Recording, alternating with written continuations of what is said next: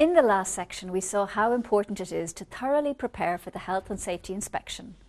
We also saw that much of that preparation should be done weeks before the inspection actually takes place. In this section, we'll be giving you some guidance on how to go about conducting the inspection. We won't be going into great detail because not only does every location differ, but covering every point you should check would require an entire programme on its own. What we will be doing is offering tips and hints on how to make your inspections effective and thorough. The time has come for you to carry out your safety inspection. Everyone who might be affected has been informed and reminded closer to the time. Adequate time has been set aside for you to do it, and, if necessary, cover has been arranged. Of course, there are still one or two final preparations you should make. You should read through the last safety inspection report. When you carry out the inspection, you'll want to look for points noted in the last report to ensure that they've been addressed and that they've not arisen again.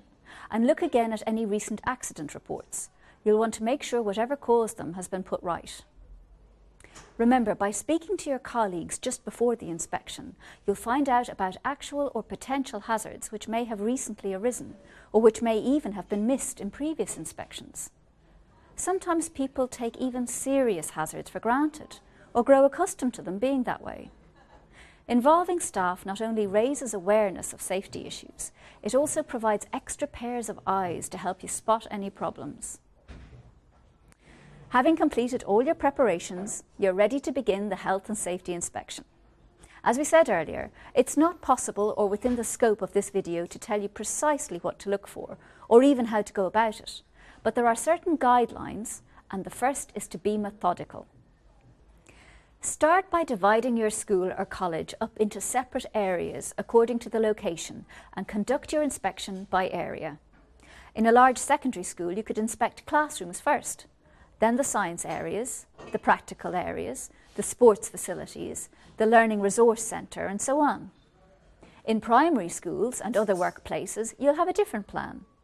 Then take each main area and divide it into logical subdivisions. For instance, the science area could be divided into the physics, biology and chemistry labs, chemical and equipment stores, corridors and general areas, and so on. Using this method will ensure that you inspect each area thoroughly, and at the end of the inspection, your report will be better organised and easier to collate. Your school will have floor plans to help you map out where, how and when you inspect. The second tip is don't rush things. You should be given enough time to complete the inspection without rushing, and if you do rush, you won't be either thorough or methodical. Some potential safety hazards are less obvious than others. You should remember that your title is Health and Safety Representative, which means that you're also concerned with the occupational health of your members. Hi Hayley, I'm doing my first health and safety inspection and I know that you're pregnant and I just need to ask you a few questions. Okay. Are you still doing playground duty? No, I don't do it anymore. I've been taken off that completely now. Oh, good stuff. And are you having enough time off for all your appointments that you need to go to? Yeah, all I need to do is like come in the morning, just give them plenty of notice, like a day or so I'm not leaving them in the lurch, but other than that I'm always good to go whenever I need to go. Oh, good stuff.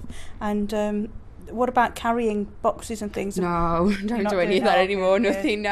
No, I'm lifting tables or benches. Nothing like that. Somebody else do it, or I can always, get some of the bigger children to come and give me a hand or something, lifting stuff, things like that. Right. Have they done a risk assessment on you? Yes. I've been taken away from some of the more violent children, so I'm not putting myself in a situation where I'm vulnerable really.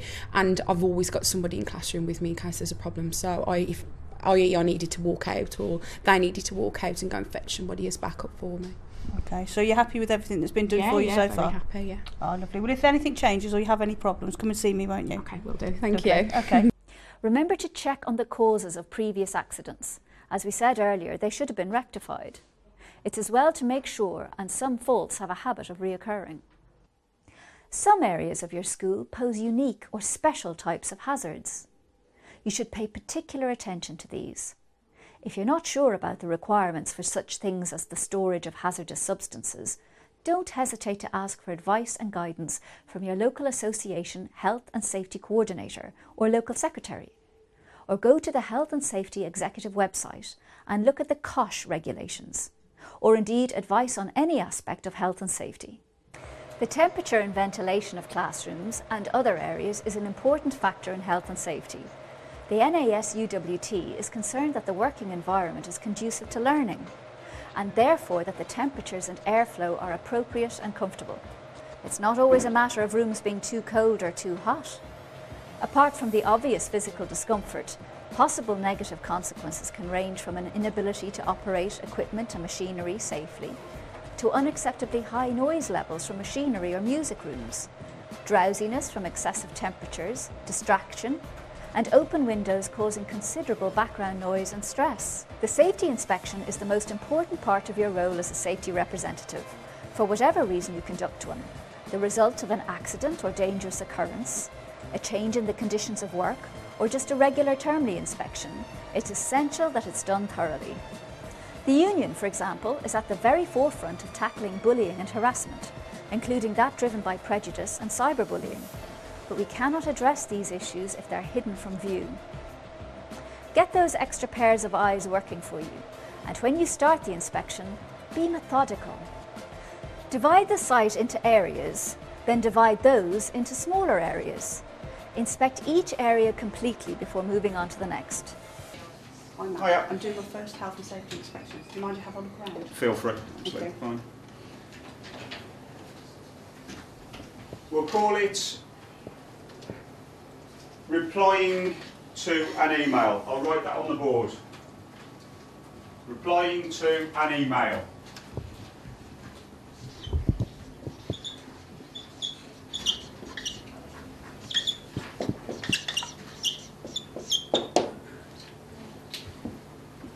Extension plugs. I thought we were trying to get rid of those. We are. Unfortunately, we've only got the one power point behind there at the minute, so we are having some more. I'll raise that fitted. Then. Okay. How do you get that box down? Good question. We've had working the heights training, and so I get the appropriate equipment to get them down. If I can't find it, I'll speak to the caretaker, and she'll come along and help me get stuff down as and when I need it. So it's not generally a problem. Do you use it often? Not very often, no. That's why it's right at the top, okay. Out of the way. Right. Okay. Thank you. No problem at all. If you try to check all the electrics on the site, all the fire extinguishers and so on, the inspection will take much longer and you'll be exhausted. Don't rush it.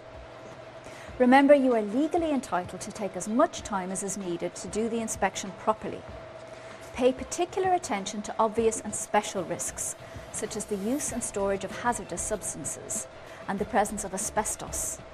If you're unsure about this area or any other aspect of your duties, contact your health and safety coordinator or local secretary. Remember that the legislation covers health, safety and welfare. Hazards are not confined to physical dangers, and the occupational health of your colleagues may be at risk as much as their physical safety, so it's just as important. When you conduct your first safety inspection, be prepared to take somebody with you. It's nice to have somebody to act as a sounding board and an extra pair of eyes. It could be the safety rep from another union, a colleague, or somebody else from your local NAS UWT association. Indeed, one of the branch officers will probably come along if they are asked and support you.